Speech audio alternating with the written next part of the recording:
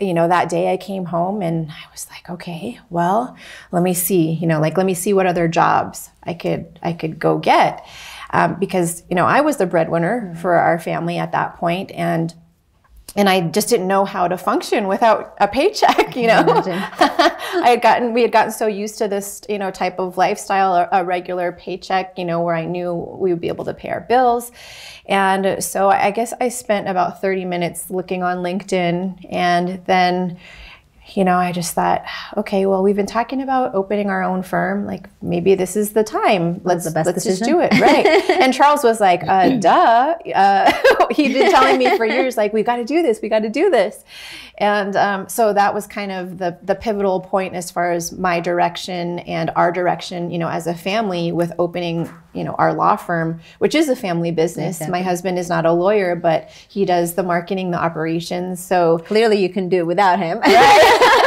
I'm the lawyer, but he makes me look good. Exactly. And that's been really one of the greatest blessings in our lives, is in addition to obviously our family life and our home life, is being able to build a business together that we enjoy, that we both have our own lanes and we're able to collaborate. And I appreciate the work that he does, and I see him in a totally different light. And I know the same, that's for definitely him. Incredible, because, a lot of people can't, they can't even get along at home, let alone do business together. Yeah. And I can see how, couples or even family members that go into business, I see it all the time with clients, where, they you're think, in the line of business. But. Right. Yeah. They go into business and things are going well. And then there's something that happens, and it can cause rifts in relationships and business as well. For sure.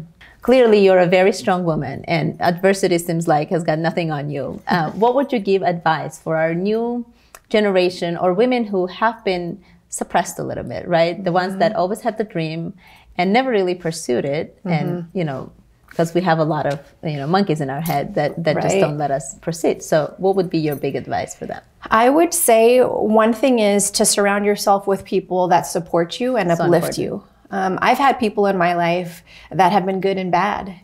Even people that are very close to me that have dragged me down. And I've had to learn how to distance myself from that and that energy, and to be able to love from afar. I love you, but I just can't have you, disrupting my peace. So I think that that's really important, is having that circle of people that really are your supporters, your advocates, the people that are your champions. That's really important. And that's one of the reasons why I started Women Decision Makers, is to bring together women to support one another, to collaborate, to be resources professionally, personally. So really getting into those types of relationships, environments is number one. It's important. Also to have confidence in yourself. I think as women, more so than men, men will be like, oh yeah, I can do it. And they may not have the skill or the knowledge, and yet they come off with this, their ego or the attitude of confidence and or arrogance sometimes. But I think for women, we second guess ourselves a lot, and we need to stop doing that. And we need to have the confidence and the love in ourselves, and just know we need to get out of our own way. And I've had to do that. I know you've probably had to do that at different points in your life, where you're the one that's holding yourself back. And you need to get all, get that way. Get out of your own way, get your mindset, get that negative self-talk out of your head, and really focus on what it is that you want and how do you go about achieving it. Sometimes goals can seem overwhelming, like, okay, well, I want to start a business, or I want to do this, or I want to do that. And it seems so far-fetched, but a goal, it's just a matter of breaking it down. Yeah, taking that first step. It's so important. So that would be my advice. Very true. Thank you so much for that. So who inspires you? I bet, we all have some inspirational figures, maybe historical, maybe celebrity that, sort of keeps us going, motivates us. And who is that for you? One would be J-Lo. Because I looked at the Super Bowl performance, and I thought, and Shakira, of course, but J-Lo, I thought, okay, if she can do that at 50, okay, there is hope for all of us.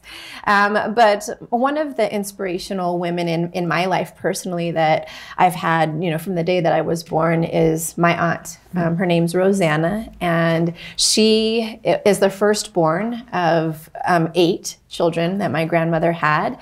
And born in Guyana. My family comes from Guyana. That's where my parents were born and raised.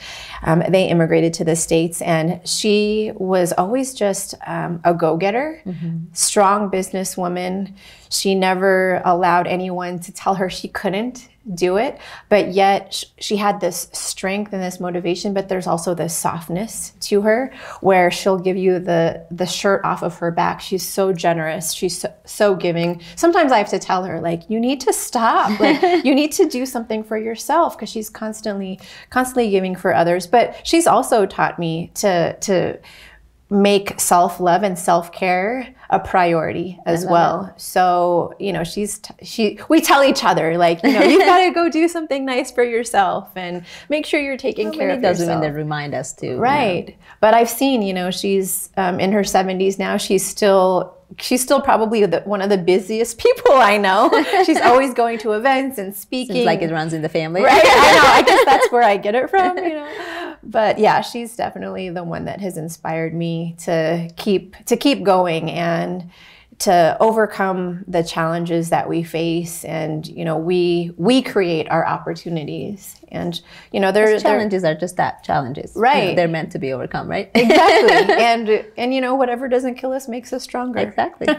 So talk about self-care. You mentioned that you guys push each other to self-care. Do you have a power routine? Is there something that you do to keep motivated? Because every time I look at you, you're just a ball of fire. There's never a dull moment, and there's got to be somewhere that energy source that comes from. Yeah. So one of the things that's important for me and my mental state, my mental and physical, is working out. And I'm not one of those people that works out 2 hours a day, that type of thing. But I try to make it a part of my weekly routine. And I would like to go work out every day, or at least do an hour or something, 30 minutes. But that's not always possible. So during the week, pretty much, Monday, Wednesday, and Friday, or actually, no, Monday and Wednesday, I try to go to the gym.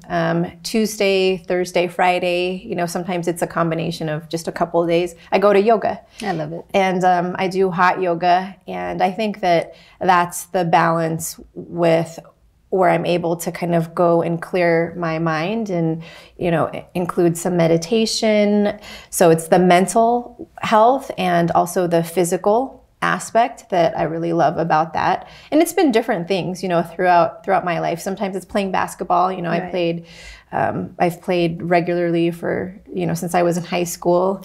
And I think it's just making time to do things that you enjoy, that are good for you. Right. Another thing that I do is I just try to take time, even if it's 5 minutes, right, to just refocus and clear my head. And, it might be meditation, and being intentional about what I'm doing instead of letting people drag me in different directions, because that can happen easily. It can easily happen. It's like really setting yourself up and being able to say, okay, so this is what I'm going to do, and this is how I'm going to do it, and this is how my day is going to go.